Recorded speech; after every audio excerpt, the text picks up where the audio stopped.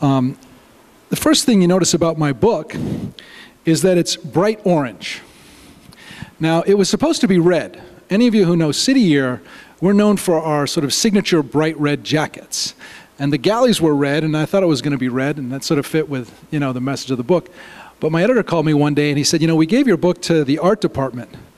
Bill, you may have gone through this too, and they have a different idea. And I said, well, what is it?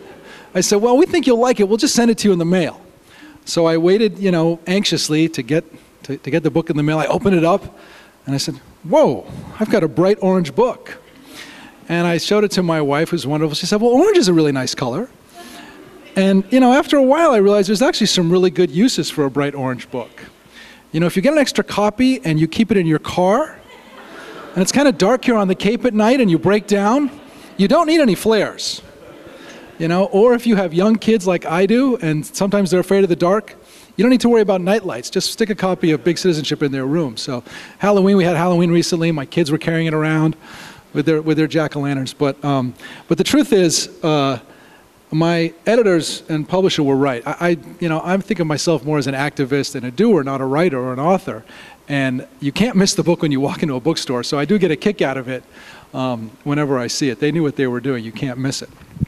I wrote the book first and foremost out of a sense of gratitude. Because what I've found is that beyond meeting my extraordinary wife, Vanessa Kirsch, and the birth of my 2 kids, there's been nothing that's been more rewarding or fulfilling in my life than having a dream to try to want to make a difference, and then to work with other people who you share values with and ideals, and to see that dream become true. The next step in my journey happened on September 8th, 1979, and that's when I first met Michael Brown, who Bill knows well. We were assigned to be roommates as freshmen in college, and I don't know who put us together, but they certainly knew what they were doing. We both found out right away that we sort of had a passion for the 60s and the icons of the 60s, JFK and Bobby Kennedy and Martin Luther King, and what they stood for. And we also, after about a week, confessed to each other that we were both Trekkies. We both loved the show Star Trek because it was the most idealistic show on television. You know, they had this very diverse crew on the bridge of the Starfish. I see some Trekkies nodding their heads. I like that. The bridge of the Starship Enterprise, you know, had this very diverse crew. The Russians and Americans were working together. Everything had been solved, and they were boldly going where no one had gone before. And Michael and I both found out that we had a passion for trying to make a difference and that we loved America. And so we started talking about this idea of national service.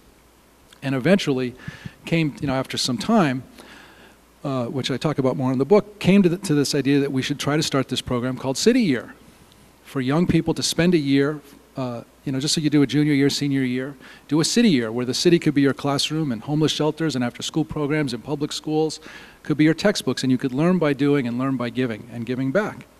But I share that because City Year, first and foremost, is the story of a really great friendship and a great partnership. And people often come to me and say, you know, I have an idea for an organization, or I want to start something.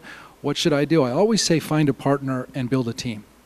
Nobody changes the world by themselves. Nobody can make a difference. I love the fact that there's so many Key Club people here, and if you talk to them, I'm sure they'd say what's great about it is that it's a club, and people are in it together.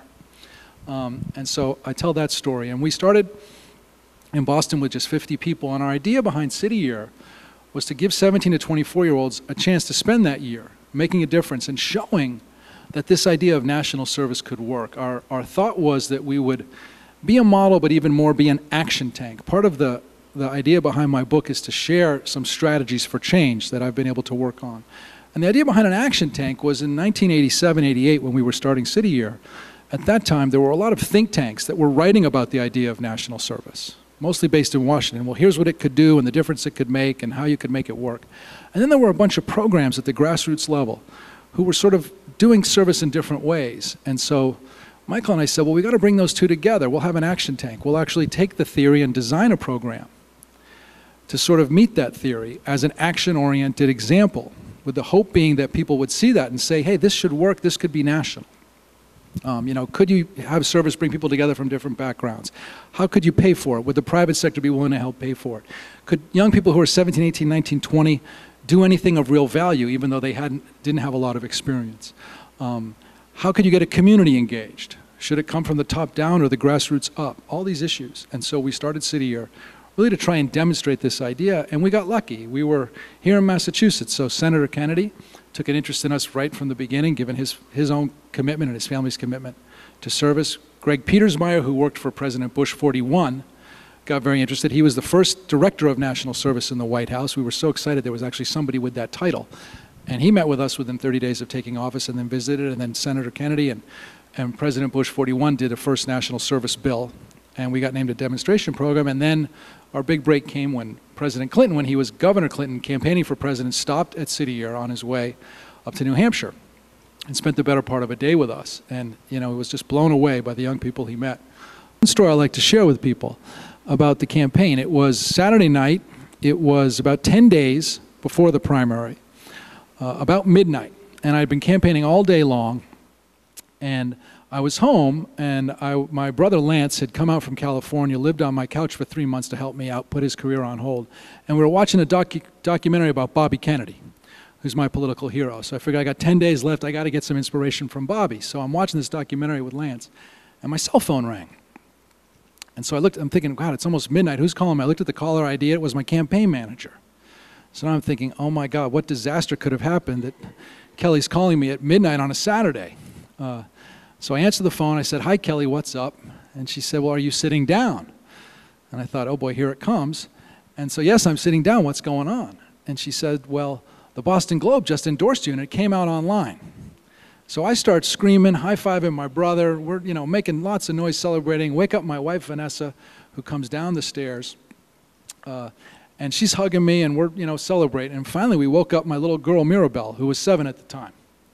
So my daughter comes down, half asleep in her stocking feet and her nightgown, and her proud daddy picks her up, and I put her on my lap, and she said, Daddy, Daddy, what's all the noise about? And I said, well, honey, the Boston Globe just said your dad would be the best senator. And she looked at me and she said, I already knew that. Can I just go back to sleep now? So the one thing I tell people is, if you ever decide to run for office, your kids will keep you grounded, your friends will keep you grounded. My wife was extraordinary the whole time, but they do keep you grounded. But from all of this, I share all this with you because I've also come to a point of view from all of these experiences I've been privileged to be a part of. Big citizenship at the micro level is sort of that challenge from Harry Truman. What can each of us do to try to make a difference? But what I'm also trying to do with the book is spark a conversation about how we can have a new approach to solving problems in our country. And so big citizenship is also an attempt to spark that debate, to lay out a new approach, a new philosophy, if you will. I don't feel like I have all the answers by any means, but I think we need to have a different kind of discussion and debate. We just finished an election 2 weeks ago. And one of the universal things is people are turned off and they feel like politics isn't speaking to them. And I think it's because the debate in Washington has become so partisan, but also so simple. One side says, well, government's the answer. The other side says, no, you're all wrong. Government's the problem. And it's more complicated than that. And people know it's more complicated than that. And so what I'm trying to say with big citizenship, based on all these experiences I've had, is that we need a new approach. First of all, we need an economy that works for everybody. I felt that viscerally when I was campaigning myself a year ago. We have to restore America as the country that my dad came to and my Italian grandparents, as the place of opportunity and of the American dream. Secondly, whenever we have a challenge or an opportunity, we've got to look to citizens. What role can citizens play in making a difference in trying to seize this opportunity? For me, I'd love to see, the Serve America Act will bring AmeriCorps to 250,000 people. I'd love to see it get to 1 million people a year and unleash the energy and idealism of people all over this country to try and solve our problems. But it also means getting everybody involved in politics and in movements, and I'll come back to that. Thirdly, it's innovators and entrepreneurs that drive change. And this is both in the private sector and in the public sector. Here in Massachusetts, we invented the first public school.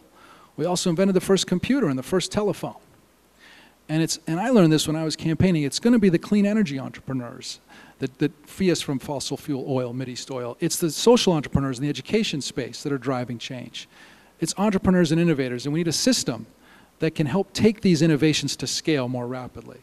That means we also need a new role for 21st century government. I'm not an anti-government person. I think that we need an active government, but it's got to have the right role. And in the 21st century, I think government should be more catalytic, more transparent, more accountable. It should help to set the rules of the game so that there's a fair marketplace.